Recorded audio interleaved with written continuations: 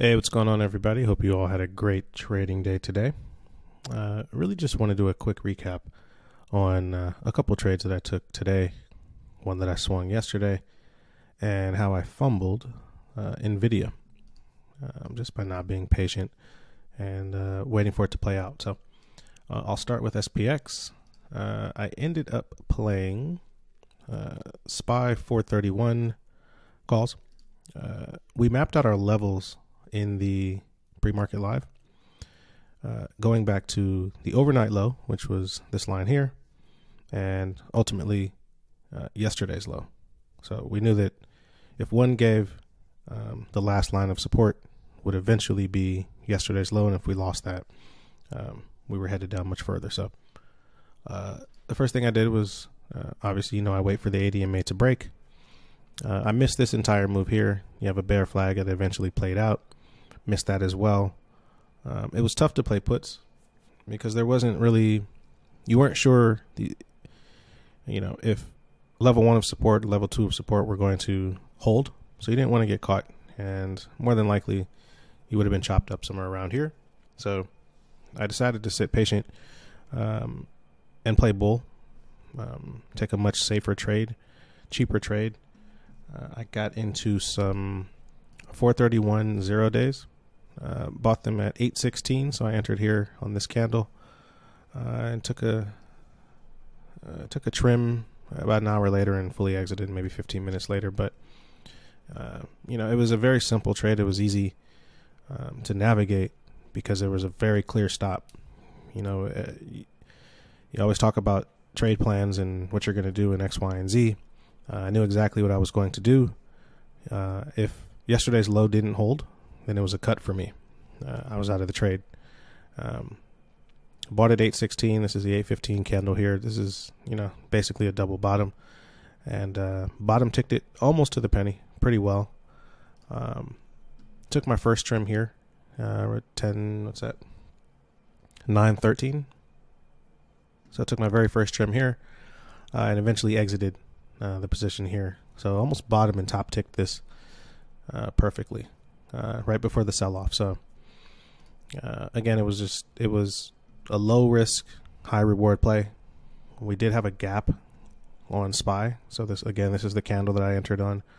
It's $3 out of the money. I was aiming for the gap fill. It never got there, obviously, but the way the volume was set up and this upper wick had me on notice, let me know that, hey, it's not accepted. Sellers are going to drive this down, and then ultimately double top exited here on this candle right here. So it was a good trade. Took 183%. I think my average was probably around 140, 150% by the time you average everything out. So really good trade. Very, very low risk trade. Something I'm proud of. Let's look at Tesla. This was a small play as well. It was a swing. Very, very tiny position. I took some 870 calls. Entered 2 minutes before close yesterday. The volume is what attracted me to the play. You got big bull volume. Oh no. Big bull volume here on this candle here. This is the, what's that?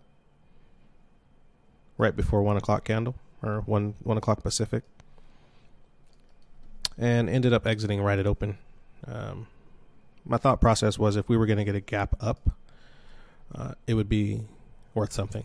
Because, buyers come in when Tesla's green. So good exit on here too. I think I bought it 240, sold it $3 maybe, something like that. It was a decent play, something to play. Hadn't played Tesla for the week.